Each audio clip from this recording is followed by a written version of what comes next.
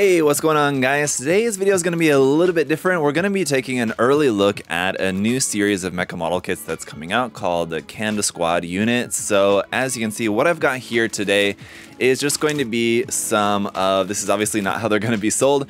These are just some early production models of this new series. I've got a few of them that we're going to be taking a look at here today. And so the purpose of this video is just kind of to show you guys what you can expect with these. But obviously, again, this is not the final production. So obviously there'll be more packaging and the instructions will be different. I don't even have the printed instructions here for these, but I've got a few samples that were sent to me to try out, to build and share with you guys. So let's go ahead and get into it here for today's video. Right, so I can't really do a kind of standard unboxing for these because obviously there's no box to unbox, but I've got, I think, 6 different sets that I got samples of that I'm going to be showing you guys what they look like all built up. I'm just going to show you a few of these just as runners, just to kind of give you guys an idea and a figure. I'll put some pictures on the screen too, just to show you guys what some of the kind of early images are of these kits. And there's a couple of really cool things that you can do with these. Obviously, one of the main things with them is going to be the compatibility with them. So kind of like what Kotobukiya does with a lot of their kits, or Bandai does with their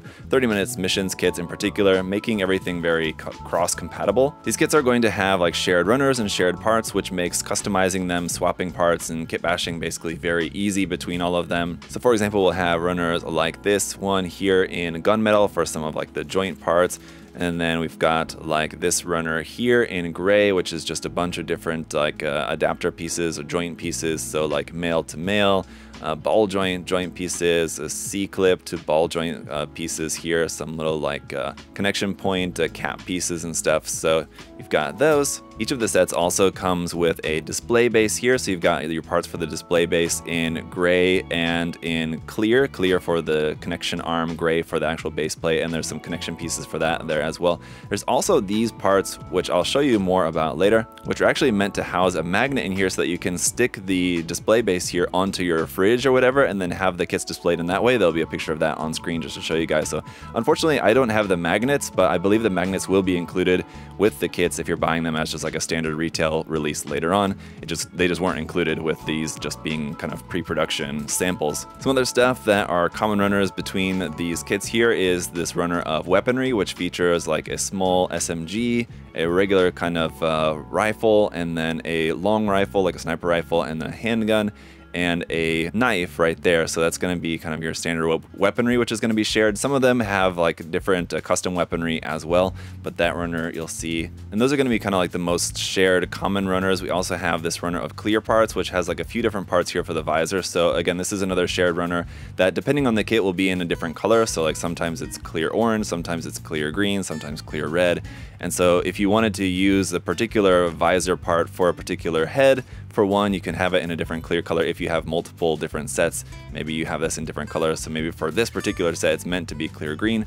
But if you have that same runner from a different set, it'd be in clear orange, which does also look really nice. So you could just swap that part really easily. And then we have all the parts for the armor itself, which is going to be molded in color. And as you can see, with a lot of really nice detail on these. So these are going to be small for sure. They're quite small. I think probably comparable in size to the Mobile Suit Ensemble, like candy toys from Bandai.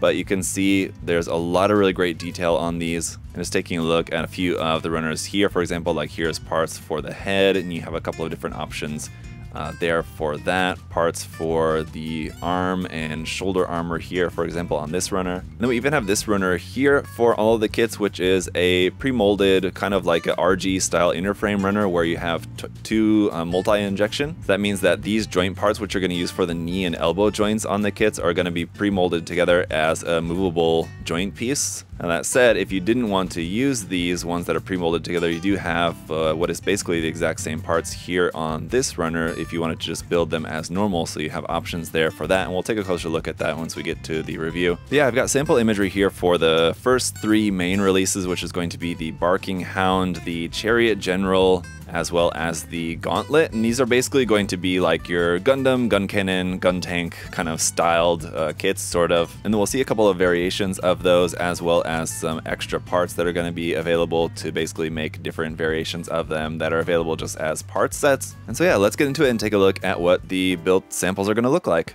Alright, and so starting off here with the Barking Hound, which is kind of like our standard like Gundam type lead of the series, at least at the moment anyway. That's what it would appear to be. And just to give you guys an idea about the size of this, here it is compared to your standard 1/44 scale Gundam kit. Comes about up to the knee or so not even like half the height of an HG, which means they are going to be very small. But again, you can see just a ton of detail here on these. As it is, just the colors of everything do look really nice, but with all that detail in there, you can see painting this, and whether you want to mask or hand paint in all those little details and everything, certainly going to make it look even that much better. And then of course there's all the customizability options that we have with this. But just to give you guys a nice look here around the kit, now it is fully articulated in that we have a moving head here at the top. The shoulder joint is on a ball joint and that will swing around. You can move the arms up and down. You can also bend the elbows and the knees. Again, those elbows and knee joints are that pre-molded joint, which is a little bit tight. Now I can lift the skirt armor up here at the front. We can bring the leg up, and again, for the size, the articulation is not going to be anything like super crazy, but it's quite good. Again, with the size in mind, the feet are just connected via ball joints, and while those pre-molded joints are pretty tight as in the movement, the mobility of them, that's one kind of point where it is a little bit loose, at least so far, in that the peg is just, the tolerance is not quite right. The peg is just a little bit too small, but just putting a little bit of paint or glue around that will make this plenty tight, and that part won't be falling off there. But as it is, and that's the case I've found with all of them that I've built here, all 5 sets, 5 different bodies. Anyway, after just building a few of these, I found that they were all the same. But again, this is not the final form, so I believe that issue has already been brought to their attention, and they already working on fixing that. So once you guys are buying the commercialized versions of these later on, hopefully that will be fixed for you. Here for this particular one, the backpack is kind of a little bit more unique point for this, as it is sort of similar to the Atlas Gundam, I guess, in a way, just the way that these parts can kind of open up. You have these thruster bells which can move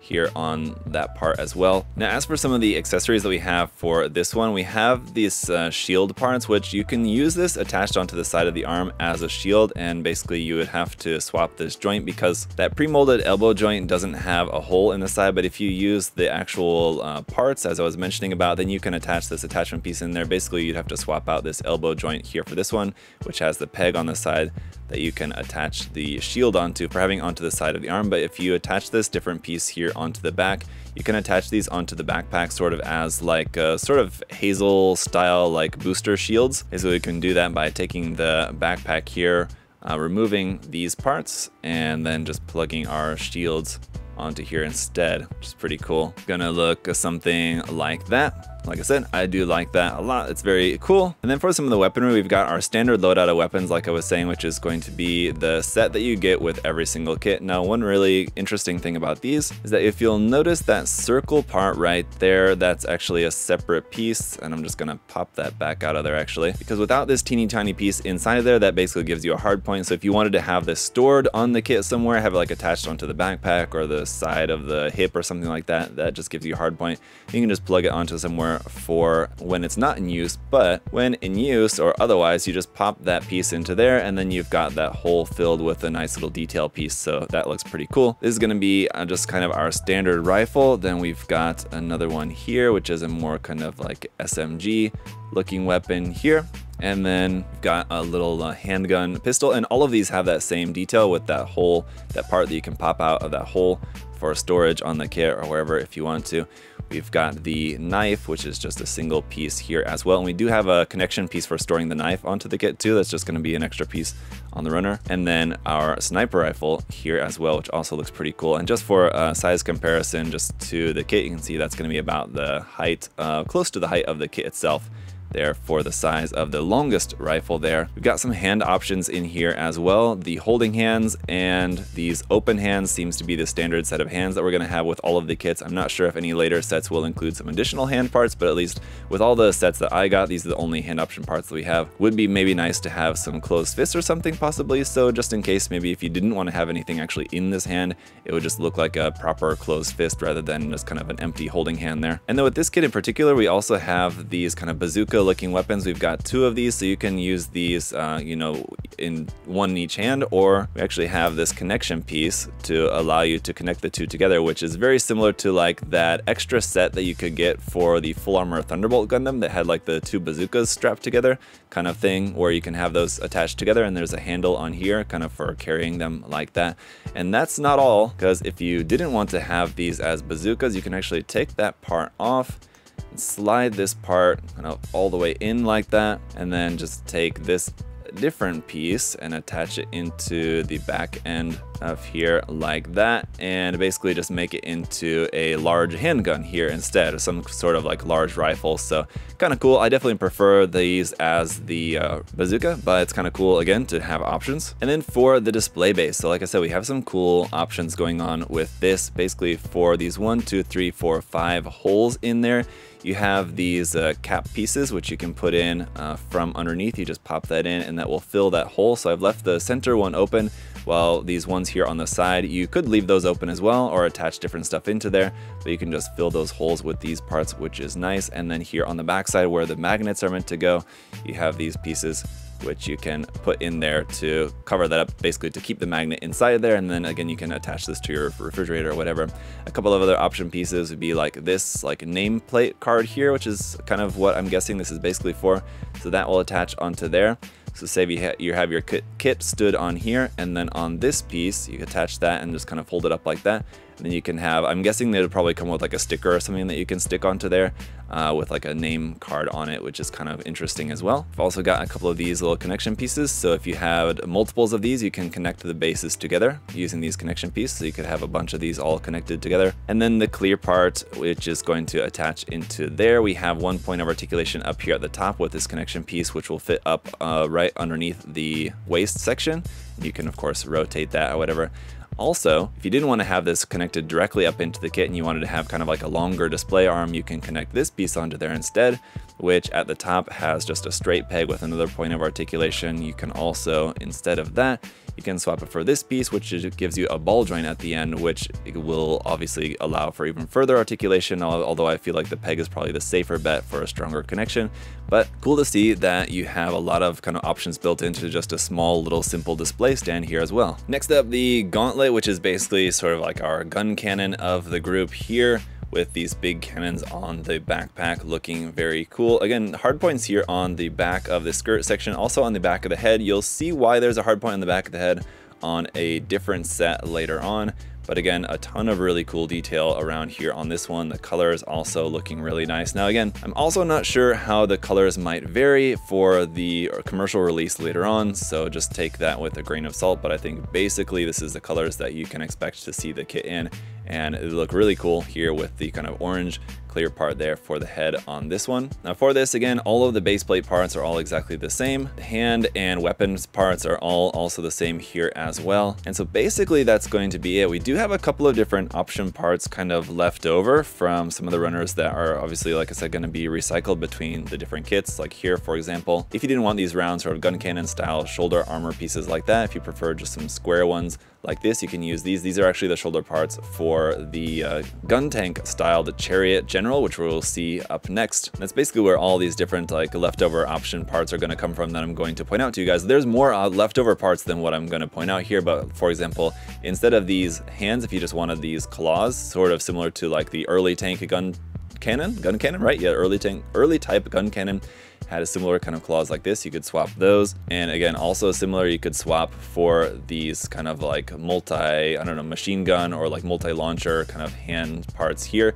Instead of those being hand parts, those could also be on these kind of missile pod pieces here like this. So you have these missile pods, which we're going to see again used for the gun tank type one, but basically these parts here have a few different options, like this sort of like radome looking piece, but you can take that off and swap that for different pieces like that part here, like this part, which is like missile doors, and you could swap that with this piece here, which is with those missile doors open like that, having those launching out. On the back side is just kind of like this vent detail part here. So different parts that you have available as options, and this is just a hard point that can attach onto the side of the kit or onto anywhere on the kit really. I think if we attached an elbow joint into there and took off the arm, you could swap your whole forearm for this. You might have to trim down that peg a little bit in order to get it to work, but you could have this as an actual arm piece on there as well, something like that. Anyway, you get the idea. There's plenty of options there. But again, those are all just pretty much leftover pieces that you can do with whatever you might like. A couple of more points to point out about the articulation. As I showed in the first one, the front skirts do move, the side skirts and back skirt don't move at all. And for this kit in particular here, as you may have guessed, the cannons do move forward and back, so you have a point of articulation for those as well. Right up next then for the Chariot Gauntlet, here's how this one's going to look. There's those missile pod parts like I was mentioning about. They're attached here onto the side of the tank treads. So you kind of have like your two big tank treads and these two little ones here at the front as well, just to kind of help balance. And then you can actually change up the pose of this a little bit. You can actually swap the parts around to be a little bit different. And then we've got the two big cannons up over the shoulder, kind of similar to the previous one. Those will move up and down, but different design there for those. And again, the head on this one also will move up and down and all around. In the midsection, you have point of articulation there, kind of as normal. The torso is all just kind of like your standard normal build. And again, highly customizable. You could attach different parts onto here for the cannons, different parts onto the sides for the missile pods there. Again, for example, if you wanted to have those looking like they're open and firing, you can swap out that part there at the front. If you wanted just the regular hands instead of these claw hands, you have those. You could swap out just regular hands and then have it holding onto a different weapon or something like that. Because of the way that just kind of the design of this one, you kind of have to have the arms a little bit more out to the side rather than like kind of straight down, which would be kind of normal. But again, just like what we've seen with the past couple of ones, we just have a ton of really cool detail on there and a really interesting look here for this one. And again, a lot of articulation built into such a small little package here with this. Basically kind of everything moves on it. And of course we have the same display base that can be used with this one as well. This one you probably would want on the ground. If you do just want it just on the ground like that, you'll notice there is no hard point here on the bottom. So what I would do is just drill a hole and then you can just use this hole right there to just make a connection piece and just kind of attach it right onto the base there, something like that. Yeah, these front tank treads, you can also rotate those to kind of change the angle. The main tank treads, you can rotate these to be in kind of whatever angle you may prefer as well. And there's multiple different points on here where you can attach parts. So this one is capped off. This one is where we have this part attached onto. So you could choose if you wanted to do something different with that. And we've got some cool option parts that you can use for this one in the option part set, which we'll get to in just a moment. That covers the first three, but then we have a couple of variations as well. So this one, as you may notice, is a variation of the first one, which is exactly the same except for a couple parts. It doesn't have the V-fin part at the top.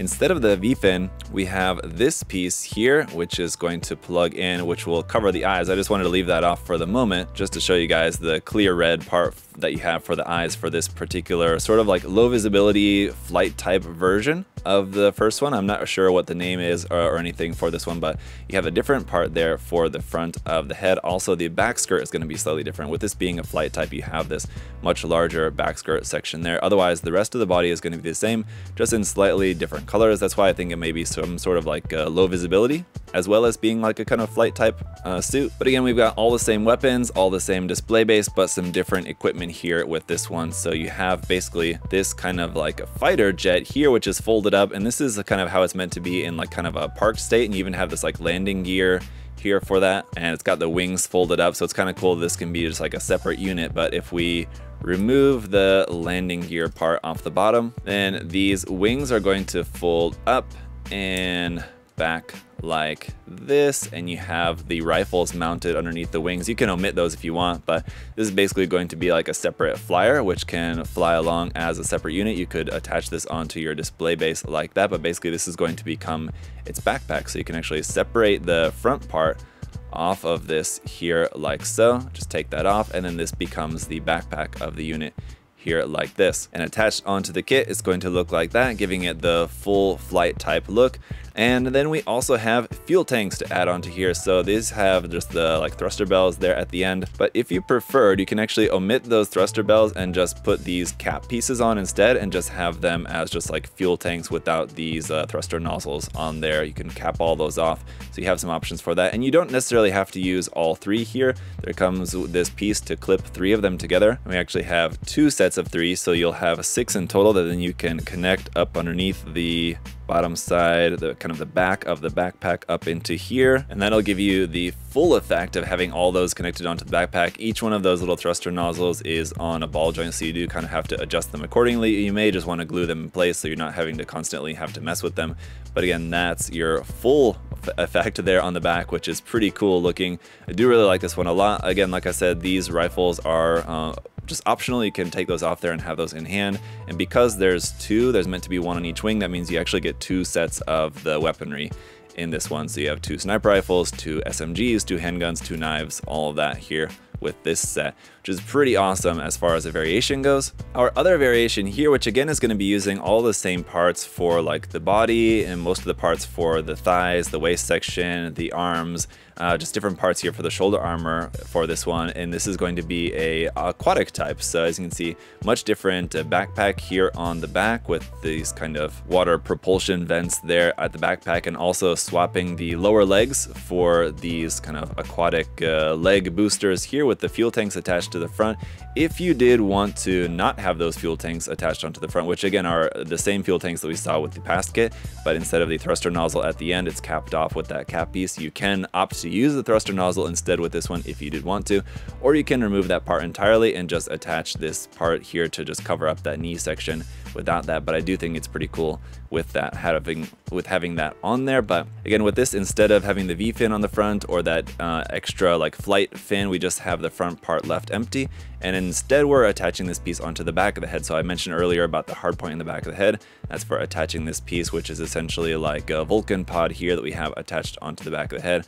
The new shoulder armor features this kind of fin off to the side here, which is very cool. But again, the waist section, the torso, and mostly the head is going to be all mostly the same. So it's, again, it's just reusing the different parts for these different variations, obviously in a different color here this time. Also, for the back, we have an option part here. These are meant to be like little missile doors, so you can swap that for this part right here, which has it looking like those kind of missile doors are opened up and the missiles are kind of like firing out of there. So kind of cool option part that you have for that. And again, all the same weaponry is included and all the same parts for the display base is included. Hand parts as well, also going to be the same, the open hands and the holding hands. I mentioned earlier about a piece for holding the knife when not in use. And so this is just an elbow joint piece that you could swap out where the connection piece for holding the knife is attached into the elbow. So kind of like instead of where you could attach a shield onto the side of the arm at the elbow joint, you could attach your knife onto the side of the arm for this one, for example. And then for an additional piece of custom weaponry for this one, we have this big harpoon gun, which is just going to be held in the hand.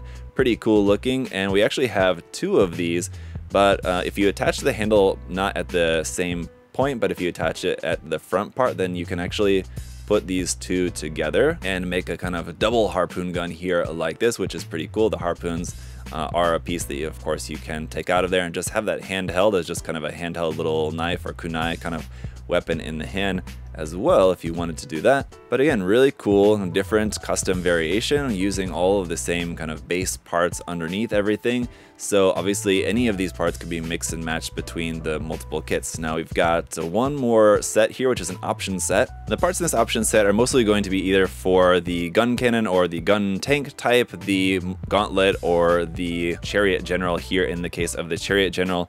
For example, we have these construction arms. So instead of the cannons, you can attach these construction arms here onto the back. And then from those, we have these parts here, which has a kind of spiked wrecking ball kind of hanging from there, and it's meant to be molded at an angle so that it looks like it's like kind of hanging there loosely. But if you wanted to have it look like it was actually swinging that, you could swap that for this curved piece and attach this onto here and just kind of rotate it like that, and you can make it look like it's actually like swinging that spiked ball at the end, which is pretty cool. So that's one of our option parts for that. Also have for here at the front this kind of bulldozer attachment piece. Instead of the extra set of tank treads right there at the front, you would take that off and swap that out here for this option part right there, which matches with the construction look. And then for the hands, you can swap them for these drill hands. So we have these like a drill bit style hands for both sides, of course, as well as these kind of like hook hands here too, which is an interesting option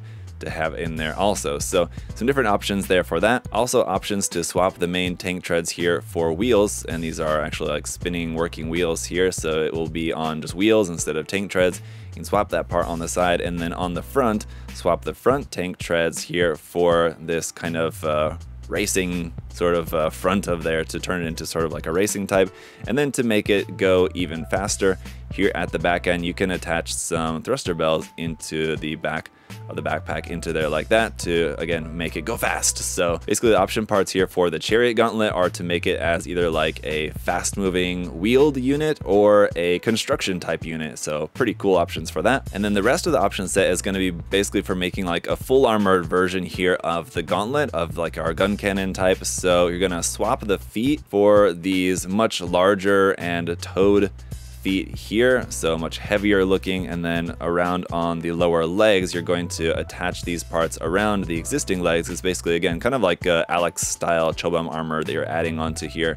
So additional armor around the legs, and these sort of bits here on the sides meant to look like a kind of cooling unit or something, I guess. An optional part here to add for the front skirt, again kind of like Chobam style Alex Gundam looking front skirt armor there that you're going to attach onto the front. And then for the front of the chest as well, we're going to attach this piece onto the front of the chest. Good, actually, I actually had that upside down. It attaches onto the front of there like that. And for the shoulders, you have shoulder missile pods. So you have this for the left and the right side with the shoulder armor closed up like that, but then you do also have that with this opened up. So if you wanted to have it make it look like it was actually firing missiles out of the opened shoulder armor there like that, you can have that. And then at the back skirt, we're going to attach this piece, which has a hole at the side, and the hole is meant to have a hose coming out of that, which again is something that I think will probably be included with the final version of this. I didn't get it included with my set, but it's sort of like a attachment hose that is going to be leading up to our large mega cannon here. So for the backpack, we're going to swap the cannons that we have on there now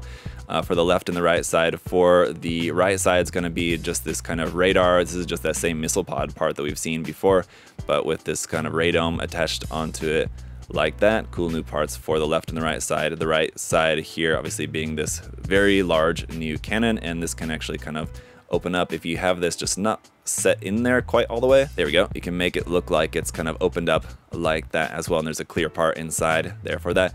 And yeah, hose part is meant to be plugged up into there, so it'll go from this part here on the back skirt, and then it'll run up into the cannon up there. The cannon is attached via a ball joint, so you can aim that around anywhere, and then there's a connection arm and everything there for that. So this will be a cool one. I'll just be leaving like this one like this for right now, but later on I do want to try attaching on some of these parts to make, like I said, kind of like the full armor version of this. And that's everything that we have for this option set. Anyway guys, so I know it's been a long video taking a look through each of these different units, but I hope it's been interesting for you guys to kind of have a first look at this new set of model kits that's going to be coming out. I think it's really interesting, very cool, a lot of great detail on these. They're small, yeah, but I think that the really great thing about them is just the designs are cool, the details on them is amazing, and just the customizability with them, of course, is going to be one of the main points that is going to be so great. All the parts being so interchangeable, and you can make your own custom variations. As we saw, there's already a couple of variations that we have here, and variations that you can make using the option part set, but there's of course infinitely more options that you could do as far as mixing and matching the parts. So there's a lot of really cool stuff that you can do with this set. So it's something that I think will be very interesting to see the reception of these kits. What do you guys think about them? Let me know down in the comment section below. Are you excited or excited to check out some of these? I don't know what the price point is going to be for them quite yet. Obviously with them being like relatively small, I think they should be pretty affordable, probably about the price of your standard high grade, somewhere around there would be my guess. I don't know quite yet, but I think these are meant to be coming out in about a month or two, so be on the lookout. And aside from letting me know if you're just looking forward to these in general, let me know which of these first 5 main kits you're most looking forward to down in the comment section. I'm just kind of curious as to which of the designs might be the most popular among you guys. But that's gonna do it for this video. Hope that you guys enjoyed taking a first look at these kits. I'm gonna play with them a bit more, and then hopefully I'll have the opportunity to paint 1 or 2 of them if I can find the time to kind of squeeze it in between everything else. But I would love to custom paint at least one of them here as as well, and I'll definitely share that with you guys if and when I do. But for now, that's going to do it for this video. These obviously aren't out yet, but we will be getting them here at USA Gundam Store. You can check the link to USA Gundam Store down in the video description below. If you're watching this video later, maybe we do already have them, but at the time of recording this, just check out everything else cool mecha model related there at the website in the video description. And for now, guys, thank you so much for all of your support, liking the video, leaving a comment, and also making sure you're subscribed. It really helps out a lot. I really appreciate it. Until next time, I hope you guys all have a great day. I'll see y'all later. Bye, guys.